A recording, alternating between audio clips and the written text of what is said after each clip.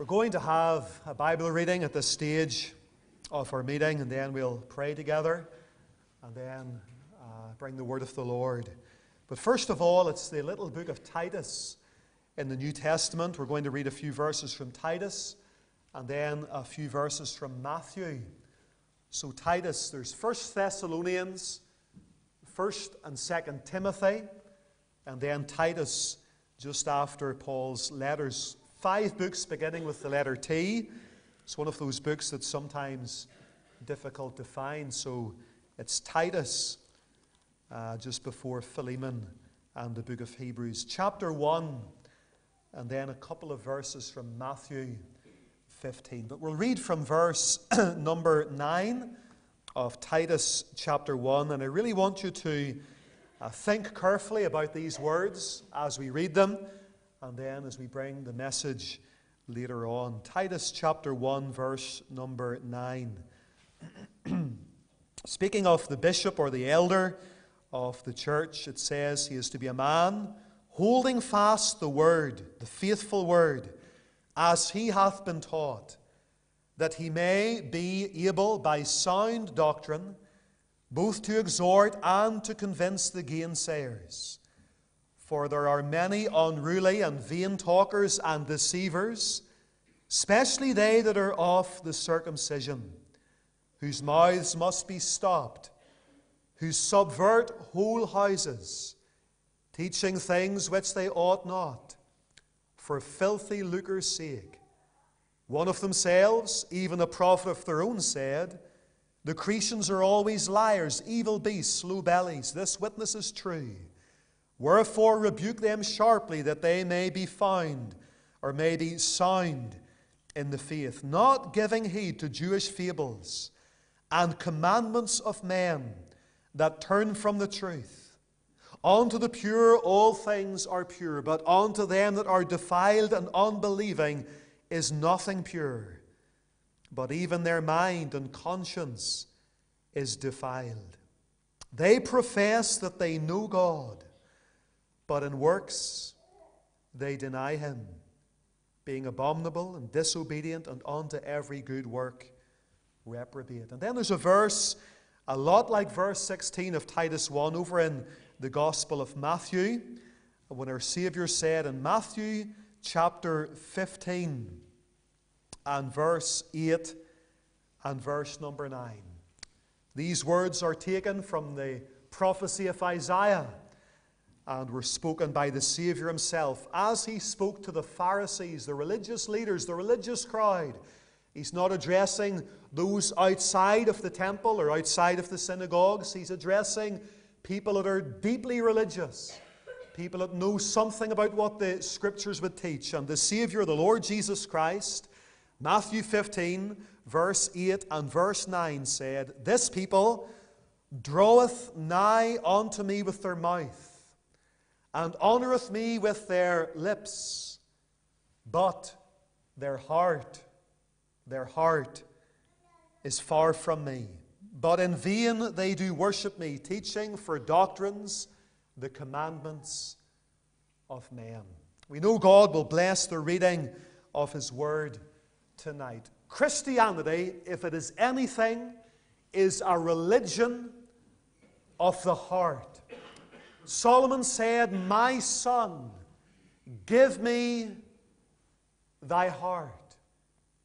I wonder tonight, does God have your heart, your love, your devotion, your surrender, and your affections? If he does not have the heart, he doesn't want anything else. He wants our hearts and our lives. Let's pray together that the Lord will speak to us as we consider this solemn word, honoring Christ with our lips, but our hearts far from him, professing to know God, but in works, in lifestyle, denying him. Let's pray.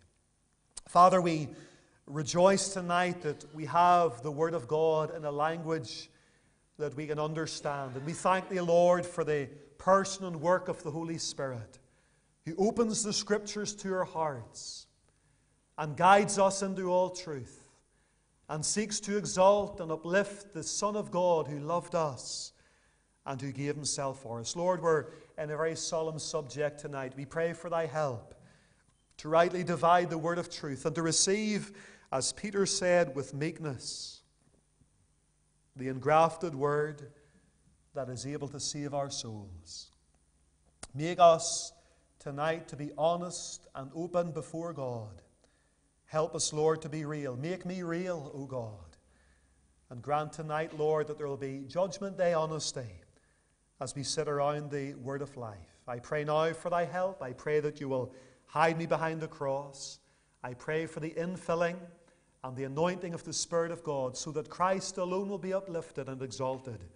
May the preacher's name in the minds of men be forgotten, but may the word of God be lifted up, and may the Savior speak to us. We ask these things in Jesus' precious and worthy name. He alone is Lord, and we pray that he alone will be uplifted and glorified just now. Answer prayer. We ask these things for the Savior's sake. Amen. I want to speak tonight a message that I know will not be popular. A message that might even be hated and perhaps even misunderstood. But I bring this message tonight because I believe that at the juncture we are at as a church in this land and also in the West at large, that this message tonight is vital. It is my deep-seated conviction that there is a blight in our land and in our churches tonight. And by the word blight, I mean a prevalent decay that will ultimately result in destruction. This blight, I believe, is doing more harm to the souls of men and women and young people, especially within our churches, than the cults are doing. This blight that I want to speak about tonight is doing more harm than secularism is doing in our society.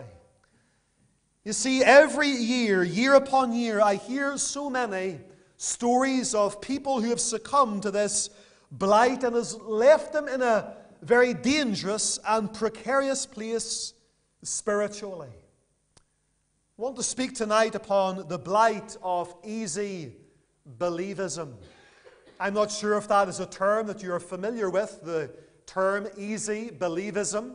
Some people would talk about cheap grace or perhaps mere profession, having a head knowledge, having a connection with Christianity, having a profession of Christianity, professing to know Christ, professing to be saved, but all the while our hearts far from God, maybe 1,000,000 miles away from truth, or in works and in lifestyle denying Him. The blight of easy believism. Now, don't get me wrong. The Bible is abundantly clear that salvation from the power and the penalty and the pollution from sin, salvation is by God's grace alone. It's found in Christ and in Christ alone. It is received by faith and by faith alone, and it is not of works lest any man should boast. And let me say as well that the message of the gospel is a simple message. Paul summarized the gospel message in the first 4 verses of 1 Corinthians chapter 15.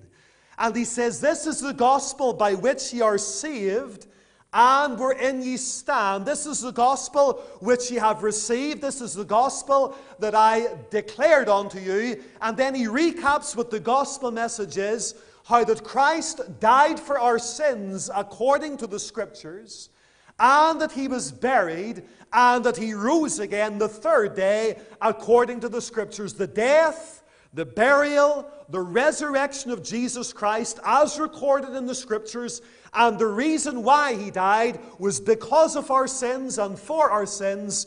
That is the gospel message, and that essentially is a simple message.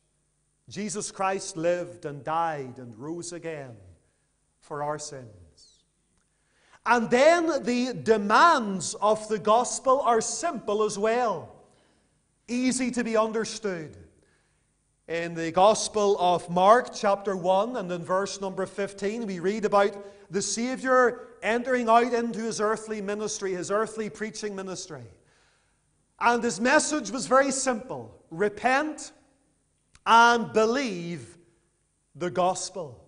The message of John the Baptist was similar: repent and believe, for the kingdom of heaven is at hand. And so that is our response to the gospel message: repentance and faith, two sides, as it were, of the same coin. So the gospel message is simple, the demands of the gospel are simple and easy to be understood, but coming to Christ is not necessarily easy. In the Gospel of Luke, the disciples asked the Lord an all-important question. They came to the Lord and they said unto him in Luke chapter 13 and verse 23, Lord, are there few that be saved? And he said unto them, strive. Now this is speaking to his disciples. Strive to enter in at the strait gate, for many, I say unto you, will seek to enter in, but shall not be able. He used the word strive. That means with all of your endeavor, with effort and with assurance and with conviction, strive. Make it your chief aim, your chief purpose, to be earnest in coming to Christ. And then, having come to Christ, living the Christian life, while it is a joy and while it is filled with peace and assurance, living the Christian life is not easy either. The apostle said in Acts chapter 14 and verse 22 that it is through much tribulation or trial that we at last enter into the kingdom of heaven. So the gospel message is simple. The demands of the gospel are simple: faith and repentance. Coming to Christ, it might be difficult. As the hymn writer said, there might be fightings within and fears without, and pressure, peer pressure not to come to Christ. And then taking up the cross and living the Christian life is oftentimes difficult. But with all of that said, we are living in a day and in a generation where there is a new breed of Christianity, especially in the West, right across Europe, right across Britain, and right across the Atlantic into North America. A new breed of Christianity. A Christianity made easy. A Christianity that pays, now this is an important statement, a Christianity that pays lip service to the work of the Savior for the sinner, but completely ignores the work of the Spirit in the sinner. A Christianity, a new breed of Christianity that pays lip service to the work of the Savior on the cross for the sinner, but completely undermines or ignores the work of the Spirit in the sinner. And those two things are vital. We need to understand what Christ did on the cross, and we need to understand how the Spirit of God Himself applies that to the life of an individual. And the result is, with this new breed of Christianity, it is a Christianity that does not change a person's life, does not change a person's desire, does not really change a person's thinking about certain things, and does not, sadly, change their behavior. And if it doesn't change those things, it does not change their eternal destiny. The Apostle Paul said in those marvelous words that are so far-reaching, 2 Corinthians 5:17, if any man is in Christ, he is a new creature, a new creation. Old things are passed away, and behold, all things are become new. Is that your experience tonight? Have you been made a new creature? Have you been born again? Has your life been radically altered by Christ entering in, changing you? Or have you succumbed to this blight, perhaps, of easy believism, and you've got a mere profession, but no real heart for Christ or for the things of God. The Savior spoke to the religious crowd in his day here in Matthew 15 and verse number 8 and number 9. And he says, here's a people, and they draw nigh to me with their mouths, with their lips. They're found amongst religious people. They endorse religious things. They believe certain truths. They say the right things. They have the scriptures in their hands. But the heart, he says, the heart is all wrong. The heart is far from me. As we speak tonight on this subject, the blight of easy believism, I want very briefly to give you a definition of what easy believism is. A definition of easy believism. Easy believism offers cheap grace.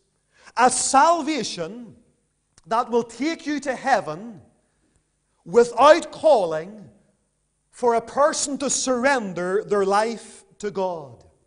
A salvation that deals with sin's penalty, but does not save you or release you from sin's power or even from sin's pleasure.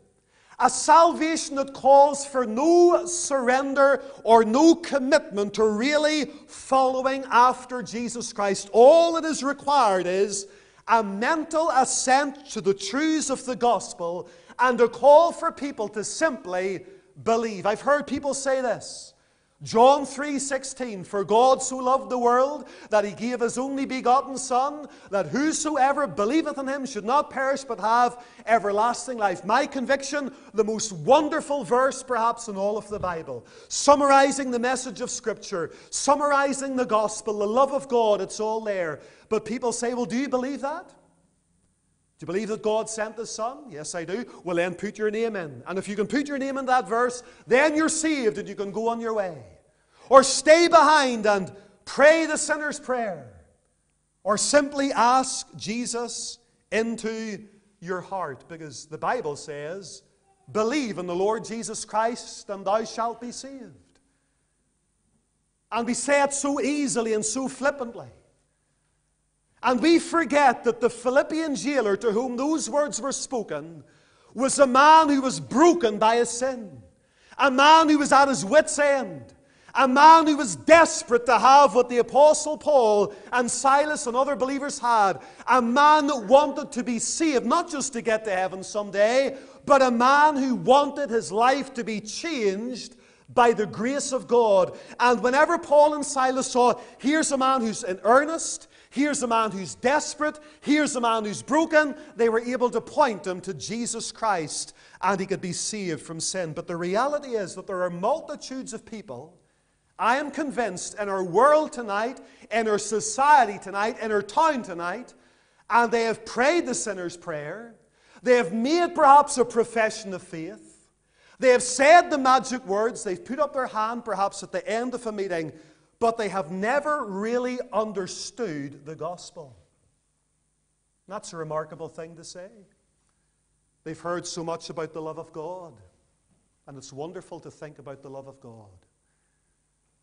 But they have never understood the holiness of God, and the justice of God, and the righteousness of God, and why Jesus Christ had to suffer and bleed and die upon a cross, and what the implications of Calvary and coming to Christ really are.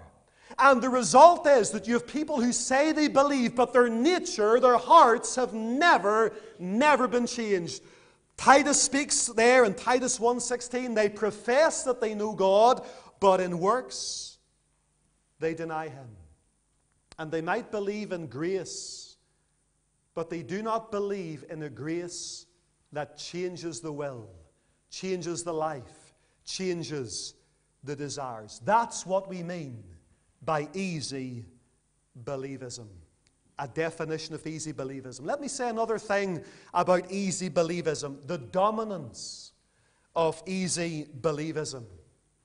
Easy believism, mere profession, counterfeit conversions are nothing new. They were prevalent in the Old Testament, and they were certainly prevalent in the New. Do you remember in Matthew chapter 13, the Lord Jesus Christ told the story about a sower. He says, behold, a sower went to sow. And he indicates that that sower represents the person who spreads the word of God. He says the seed is the word of God. And as he went out to sow, some of the seed fell on the wayside, on the pathway, and it just sat on the surface, and then the fowls of the air came and devoured it. And then some seed fell upon stony ground, shallow soil, maybe just half an inch thick, and a slate bed below it. And it took root and it sprang up quickly. But as soon as the sun rose up and the heat of the day came, it withered. And then some fell amongst thorns. It endured for a little bit longer. And then the thorns grew up and they choked the word so that it became unfruitful. And then some fell upon good soil and took root and brought forth fruit. Some 30, some 60, some 100-fold. And the thing that differentiated the good soil from the other soil types is that that was the only type of soil that produced fruit. The stony ground and the thorny ground, there was results. There was something to show for the sowing of the seed. There was an excitement that says with joy they received the word. But it withered quickly and it perished. And then the Lord went on to speak about the sheep and the goats. They look the same in that part of the world. And the wheat and the tares, they grow together until harvest. And they look the same. And then he talks about the 10 virgins. 5 were wise and 5 were foolish. They were all waiting for the coming of the bridegroom. They were all sitting in the same place. They were all dressed the same way. But half of them weren't even ready. They didn't have oil in their lamps. Inside those lamps, they were empty. And the oil speaks of the Spirit of God. And then we read as well about Judas Iscariot. Now, if you took any of those groups of people that the Lord Jesus Christ was speaking about, the evangelical church today would bring them into membership in a heartbeat, supposing that they are all authentic, real, genuine believers in Jesus Christ. The sad fact of the matter is that the church in the West that is so bent on entertainment and numbers and getting people in at all costs is virtually devoid of any type of spiritual or biblical discernment. I hear people sometimes talking about people getting saved, and we rejoice to hear of people getting saved. But so often the numbers are so clinical and so flippant. Oh, there was a meeting there and there were 30 people saved. Or 50 people. Or last year there was number of people converted. And you ask, well, what's your criteria for saying that these people were genuinely converted? And it literally means, well, they prayed a prayer. They put up their hand. They were counseled. They said yes. They said I do. They repeated the magic formula.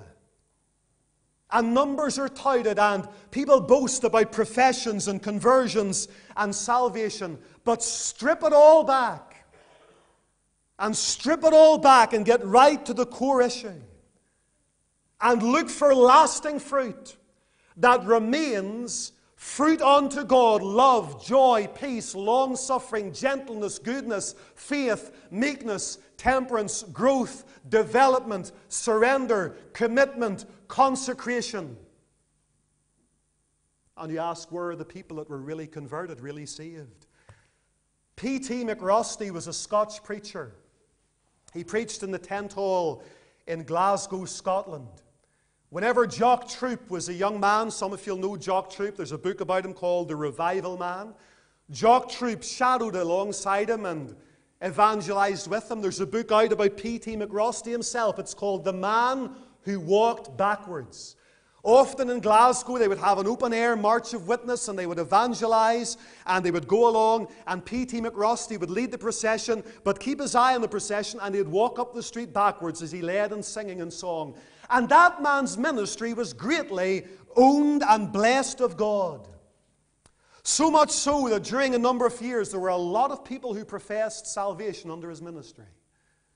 And he was often asked the question, how many people were saved? But he himself always referred to people who were counseled as people who made professions. And whenever he was pressed, how many people have got saved, he generally answered that question with this statement: come back to me in a year's time, and I will know better their reality and their sincerity. Come back in a year's time, and I will know better their reality and their sincerity. You say, was he a skeptic? Did he not believe God could save and God was moving? He did believe that, but he was not foolish either. He was a man who knew what the Scriptures taught. That many shall say, Lord, Lord, and it's mere profession. The Reverend Duncan Campbell of the Faith Mission, so used of God in revival, in his day and generation, way back in the 1960s, made this statement about Christianity in England. He says, our crusades are producing nothing more than harvests of infidels. Think of it. Evangelical, fundamentalist, Bible-preaching churches, he says, our crusades are producing nothing more than harvests of infidels. You see, if you read the life of Duncan Campbell, whenever he was converted, he went off to France and he fought in the First World War, and he learned there some valuable lessons. One evening, before going out to a particular battle where the life expectancy of a soldier on the front line was something like a maximum of 13 minutes, they were all afraid. They knew that the majority of the platoon wouldn't be coming back alive. And the night before that great battle, 5 young men who knew Mr. Campbell was a Christian came, and they spoke to him. They says, we want to get saved. And he gladly led them to the Savior. The next night, out of the 5, only 2 came back alive. Duncan Campbell sent a messenger, says, send for those 2 men that have been spared, and we'll pray and thank God for sparing your lives. And whenever that young messenger found those 2 young men, they had broken into the rum supplies, and they were rolling about the floor in laughter. And whenever the young man says, Mr. Campbell, Duncan wants you to come, and he wants to hold a prayer meeting along with some others to thank God for sparing your lives. You know what they said? They says, tell him to take his prayer meeting to hell. And 24 hours before that, they were seeking God for salvation. What were they saved from? I ask you tonight, what are you saved from? You ask the average Christian today, what are you saved from? I'm saved from hell. Is that it? By and large, yeah. What takes you there? Sin. Are you saved from sin? Or just its consequences? Are you saved from self? Do you recognize that Jesus Christ is King, Lord, as well as Savior and Mediator and Advocate? What are you saved from? Are you saved from bad manners? Are you saved from lies and deceit? Are you saved from self-will and self-seeking? You see, it is only natural if a person believes that there's a hell that they want to be saved from it. But it is entirely supernatural for a person to want to be saved from their own self-will and their own pride and their own way and their own sin. Anybody who knows that there's a hell wants to be saved from it. The thief upon the cross who didn't repent said, Lord, if thou be the Christ, save thyself and us. It was nothing more than self-preservation, wanting to be taken out of that situation of suffering and pain. But just as long as I can go back to living the same way I was living before they nailed me to this cross. Then what are the deficiencies of easy believism? The overriding characteristics of the modern gospel can be clearly seen not in what it believes, but in what it lacks. We can be fooled into thinking, well, there's a church, or there's a person, there's a preacher, there's an evangelist. He believes in the Trinity. He believes in the Bible. He believes in the death and the resurrection of Christ. He believes in the sin nature. He believes all of these wonderful things. And he would need to. But you can stop short by making mental assent to those truths. Take the modern gospel to the Scripture, the easy believism gospel to the Bible, the new breed of Christianity to the Word of God, and I submit to you tonight that it's deficient. There's lacks with it, things that are missing. And we could summarize its deficiencies under several headings. Easy believism presents decisions without discipleship. Decisions without discipleship. Now, I have no problem with the word decision. The Bible says, choose you this day whom you will serve. Moses said, I have set before you life and death, blessing and cursing, therefore choose life. Elijah said, how long halt ye between two opinions? Pilate said, what shall I do with Jesus which is called the Christ? I have no problem with the word decision and the principle of somebody deciding for Christ. But I have a big problem with decisionism without discipleship. Did you know that the word Christian is found 3 times in the Bible? The first record is in Acts chapter 11:26. The disciples were first called Christians at Antioch. And then later on, King Agrippa said, almost thou persuadest me to become or to be a Christian. And then Peter said, if any man suffer as a Christian. And whenever you take those 3 references together, you understand what a Christian is. A Christian is someone who has become a Christian and is living the Christian life. Maybe somebody who suffers for the fact that they're a Christian. And as well, a Christian is a disciple. The word disciple denotes discipline. It really is the same word for student or for learner. So whenever a person has decided, I want to become a Christian under grace and under God, and the Spirit of God has moved in them, that therefore should lead to a life of discipleship, following on to know the Lord. The Savior said, my sheep hear my voice, and I know them, and they follow me. And I give unto them eternal life, and they shall never perish, neither shall any man pluck them out of my hand. But are you following the Lord tonight? Decisions without discipleship. And then another point is remission from sin without repentance of sin. Remission of sin without repentance from sin. You know, there are some people, and they say there is no need for repentance. You go onto the internet, go onto YouTube, and type in what it means or how to become a Christian. And there's so much confusion out there as to how to actually come to know Christ and to know sins forgiven. Some say, well, it's by faith alone, and if it's by faith alone, we don't need repentance. Some will even go as far as saying the word repentance isn't mentioned in the Gospel of John, therefore it's not necessary and it's not relevant at all. Others will say, well, the word repentance means to change your mind, and yes, it means that in part, and therefore it's just changing what you believe. But the Lord Jesus Christ said, except ye repent, Luke 13:3, ye shall all likewise perish. The first word in his earthly ministry was the word repent. Repent and believe the gospel. His last word to the church in Revelation 3 was the word repent. In his glorified state, he called people to repentance. The word repent means to turn, to have a change of mind, yes. But if I'm going the wrong direction and I realize, listen, I'm on the wrong road. I meant to head for Belfast, but instead I'm heading up towards Limavady or towards Londonderry. I'm going the wrong direction, and I change my mind. That change of mind means nothing if I don't change direction with it.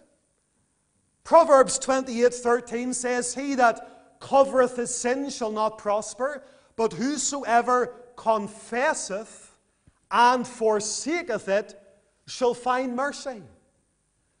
And whenever a person comes to Christ, of necessity they have to leave other things behind. You couldn't come to this meeting tonight without leaving your home. I can't go to Belfast without leaving Coleraine. I can't go to England without leaving Northern Ireland. And a person can't come to Christ unless they're willing to leave something behind. But nowadays we have remission of sin without repentance from sin. Another mark of easy believism is we have a cross without a crucifixion. In Luke's Gospel, chapter 14, the Lord Jesus Christ spoke to us, and he said emphatically there, whosoever doth not bear his cross and come after me cannot be my disciple. What is a disciple? Well, we've said already a disciple is a Christian. And then he says in the next verse, for which of you intending to build a tower sitteth not down first and counteth the cost, whether he hath sufficient to finish it? Counting the cost. Now salvation is a free gift, but there's a cost involved in repenting of sin. It's the only thing it costs is your sin.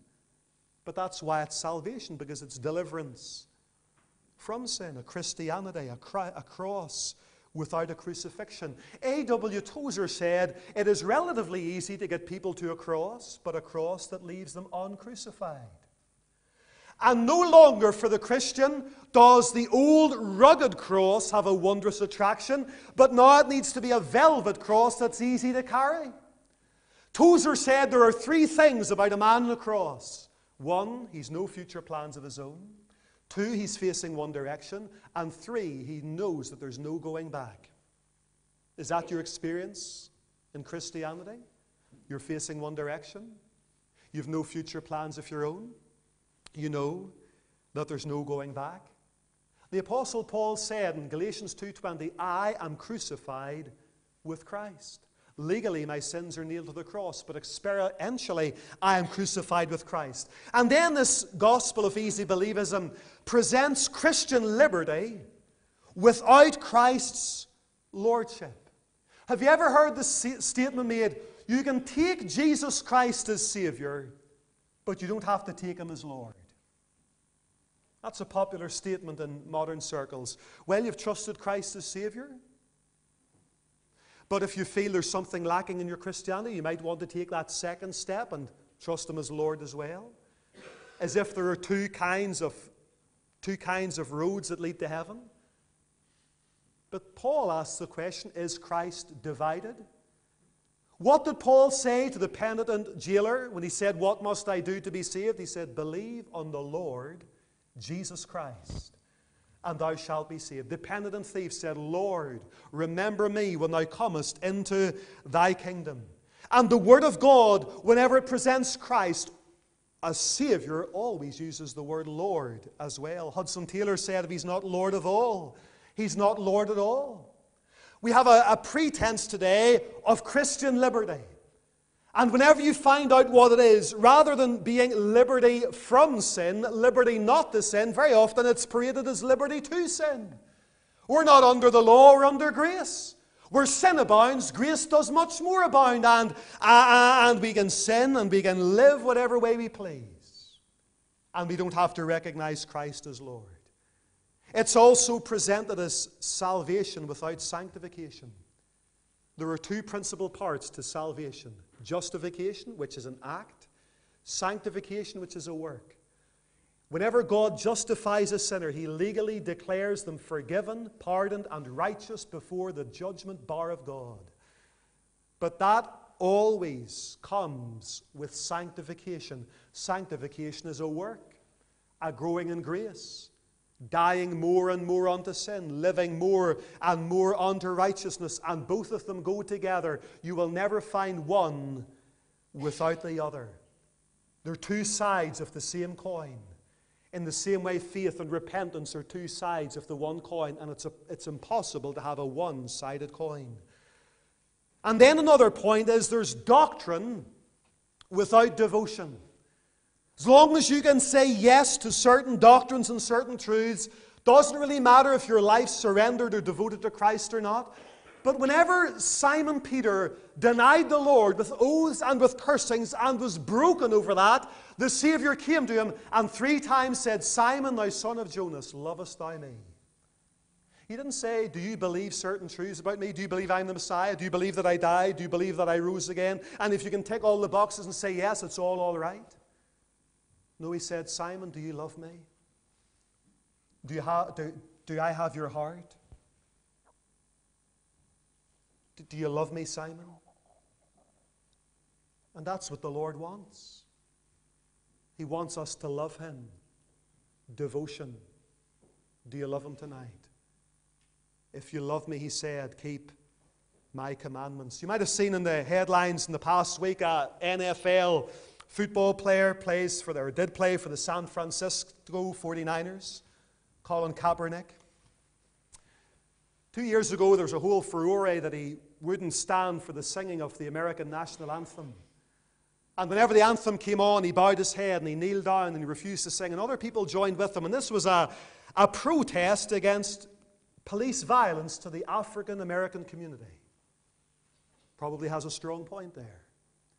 Don't know what his motives were, whether he was trying to garner a little bit of publicity or whatever it was.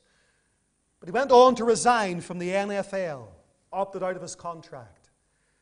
But just during the week there, Nike, in their 30th anniversary of their advertising campaign, Just Do It, they have Colin Kaepernick on one of their posters, and then these words written below it, and this really spoke to me.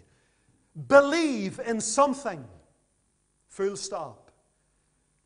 Even if it means sacrificing everything. Believe in something, even if it means sacrificing everything. And the idea here is a man who believed something. And he was willing to sacrifice a lucrative career playing for the San Francisco 49ers in the NFL. And I read that statement and I think, here we are as professing Christians. And we profess to believe that the Son of God Himself, the Creator of the universe, died on a cross and shed His blood for our sins. But we're not willing to sacrifice anything, let alone everything. And so you see, friends, the whole contradiction with this whole idea of just believe and then the rest of your life's your own.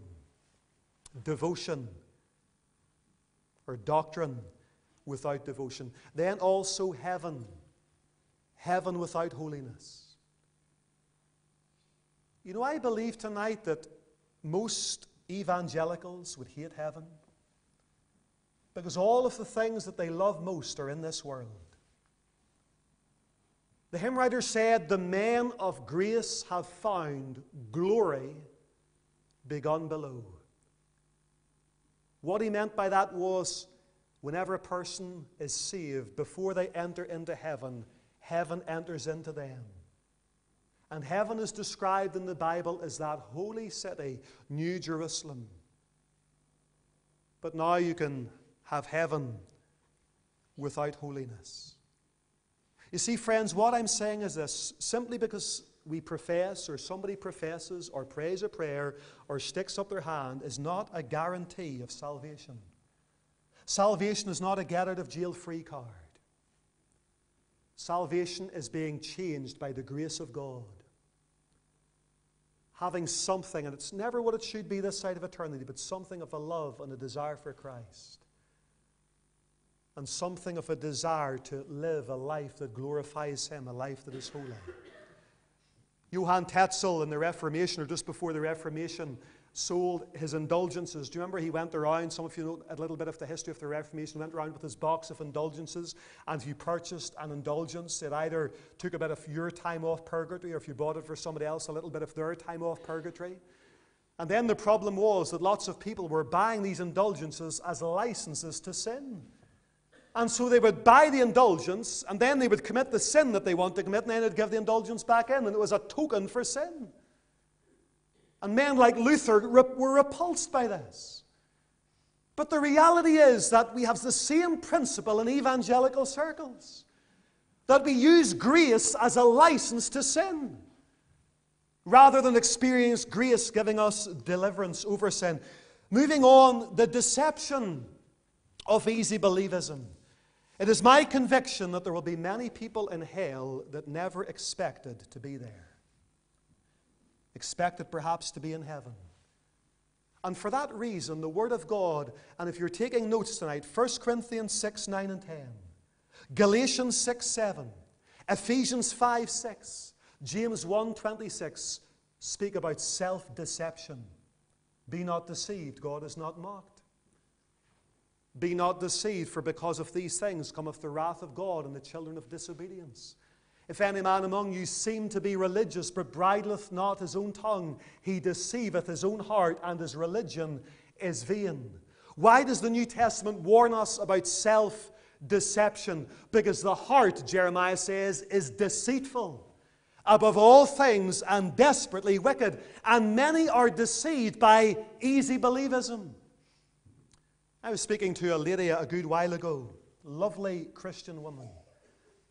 And I have known something of one of her family. Two of them are saved, and one of them says he's backslidden. I've known him for about 20 years. And in that 20-year period, now he's younger than me, in that 20-year period, he doesn't go to church, doesn't read his Bible, doesn't pray, lives for himself, drinks a lot, sleeps around, all the rest of it. And one day his mother challenged him about this. Says, if you die, what's going to happen? You know what he said? He says, I'm going to be in heaven. And she knows his lifestyle, and she was surprised by this. And she says, how can you be so sure you'll be in heaven? And he says, because whenever I was a lad of 6 or 7, I prayed the sinner's prayer.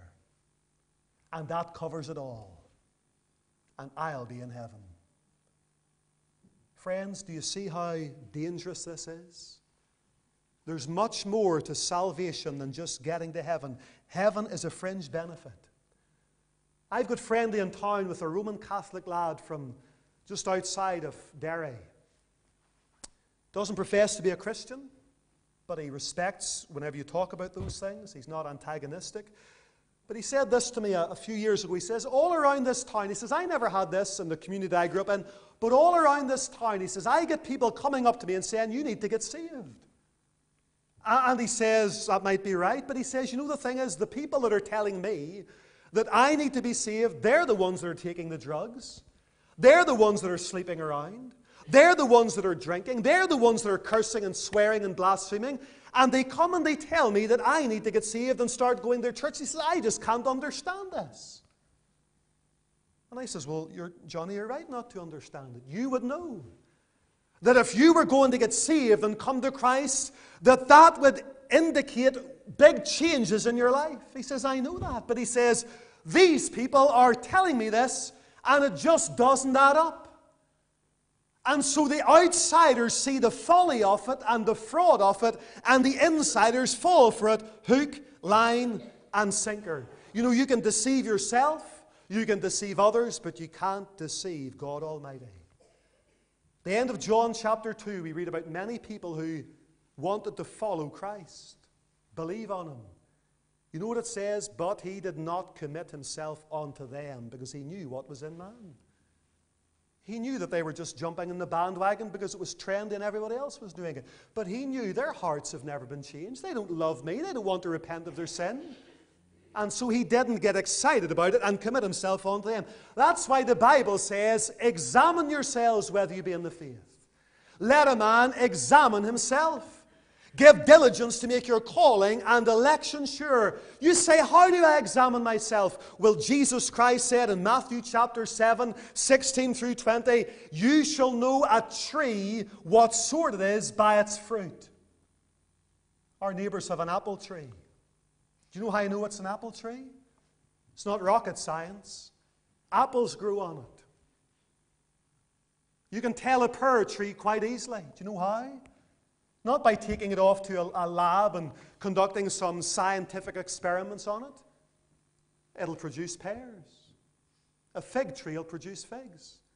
An orange tree, oranges. A cherry tree, cherry. A plum tree, plums. A tree is known by its fruit. The Savior says you can tell what the root is by the fruit that's produced. He says a corrupt tree, corrupt fruit. A good tree, good fruit. What happens whenever you squeeze an orange? Orange juice comes out of it, because that's what's inside. And whenever you really squeeze somebody, what's on the inside will come out. Christ said the fruit of the Spirit is love. First and foremost to God, God's people, and those outside. Love, joy, peace, long-suffering, gentleness, goodness, faith, meekness, temperance, love. Years ago in the church I was brought up in, I think I've told this before, but we were having children's meetings. It illustrates the point. This little girl came in with her friends, singing all the old hymns. Jesus loves me, this I know, wide, wide is the ocean. And then all of a sudden the meeting was interrupted by an irate mother who burst into the meeting, stopped the guy at the front, roared and shouted and cursed and swore, and she was furious, she was irate. What had happened was that little girl had tagged along with the crowd, unknown to her mother, left the housing estate that she was in, crossed the busy street, went into the church hall and sat down, and her family didn't know where she was. And of course, like any loving mother, she thought the worst, and she was furious that these people had, I suppose, taken her in. This was way back years ago before you had consent forms and things, and she had just tagged along with the crowd, and she was sitting there and she was merrily singing her heart out, not knowing all the while that sitting in the church she was hopelessly lost. And I've often thought about that. Isn't that just like so many people today? They merrily tag along with the crowd and go along to church, not realizing perhaps that all the while they're lost in church. The deception of easy believism. Lastly, time is well gone. The danger of easy believism. You know, some of the most solemn words in the Word of God are right at the end of the greatest sermon ever preached, the Sermon on the Mount, that begins, blessed, blessed, blessed, blessed, but ends with the parable of the two builders. One built his house on the rock, one built his house upon the sand. And just before the Lord told that parable, he said, not everyone that saith to me, Lord, Lord, shall enter into the kingdom of heaven, but he that doeth the will of my Father which is in heaven. He says, many shall say to me in that day, Lord, Lord, have we not cast out devils in your name, and prophesied in your name, and in your name done many wonderful works? And he says, well, I'm going to have to say to them, depart from me, ye that work iniquity, for I never knew you. Now, those are frightening words for any Christian, but look at them carefully. All they did was talk about what they had done. They never talked about what Christ had done. We have done this, we have done this, and we have done this. And furthermore, the Lord says, listen, you didn't leave your sin, you didn't depart from iniquity, you didn't do the will of your Father which is in heaven, and you didn't know me. And it shows us that they succumb to the same thing. The thing that James spoke about when he says, thou believest that there is one God, thou doest well. The devils also believe and tremble. But wilt thou know, O vain man, that faith without works is dead? There's a danger with easy believism. A danger to those who embrace it. A.W. Pink relates a story of traveling up to Newfoundland on a ship, and he says all of a sudden a storm of wind arose, and the ship was battered and beaten, and everybody was terribly afraid, and they battened down the hatches. The stewards on the ship continually were bringing bad reports. He says strong, brazen men turned pale with fear. The winds increased, the storm rose, and he says, I watched as scores, and he quotes, I watched as scores of men and women called upon the name of the Lord for mercy. And then he asks the question, did he save them? He says, 2 days later, whenever the weather had changed and the sea was once again calm, the same men were back drinking, cursing, and playing their cards. But they called upon the Lord to save them from the penalty of their sin, but not from the power of it. It poses a danger to those who embrace it. It imposes a danger to those who witness it. More people out there are turned off authentic Christianity because they see the wheat and they see the tares, and they focus on the tares, and they can't see the wood for the trees. You know Zacchaeus, what his main problem is? He couldn't see Christ for the press. That's why he had to climb a tree. The crowd that thronged around Christ were in fact the people that hid Christ from him. And that problem is prevalent in our world tonight. We honeymooned in Canada. We were in Vancouver Island.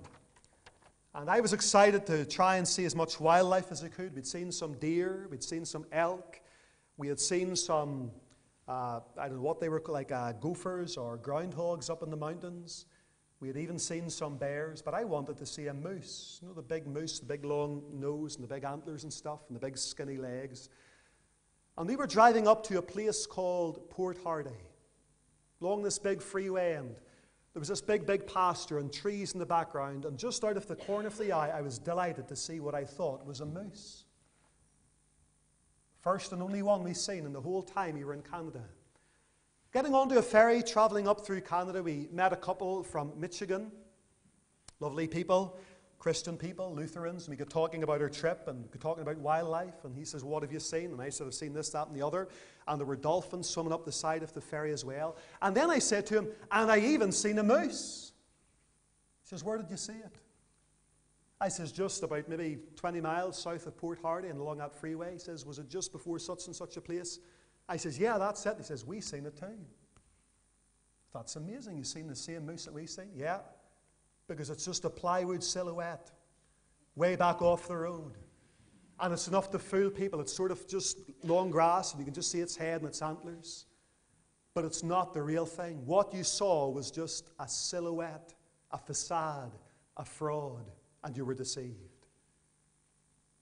And the danger of this counterfeit, easy believism, mere profession gospel, is that people outside see it, they deem it to be the real thing, and like Gandhi, the Indian ambassador, they close the Bible and they put it to one side and they think the whole thing's a fraud. Because they've been looking at people who throw on Christ and they do not really know Him. Can I ask you tonight in closing, have you got the real thing? Have you? Are your sins really forgiven? Is there assurance in your heart of salvation? Do you love Jesus Christ at all? Now, some Christians will struggle and say, well, I don't love Him enough. But do you love Him at all? Have you got any faith and trust and desire for Christ at all? Because if you haven't, something is radically wrong. I trust tonight that God will write His word upon our hearts. Let's sing together a hymn as we close our meeting. Again, time has gone on a lot longer than usual, but I feel that we needed to deal with this subject without breaking it and spend time considering what the Bible teaches. 480, when I survey the wondrous cross on which the Prince of Glory died. What's the hymn writer's response to that? When he sees the cross and he understands who's dying there, he says, my richest gain I count but loss, and pour contempt on all my pride. He says in verse number 3, all the vain things that charm me most, I sacrifice them to His blood. Verse number 4, he understands something of this love that is so amazing, so divine. He says, this demands my soul. It demands my life. It demands my all because he saw the cross. Let's stand together, please, as we sing the words of 480. Gloria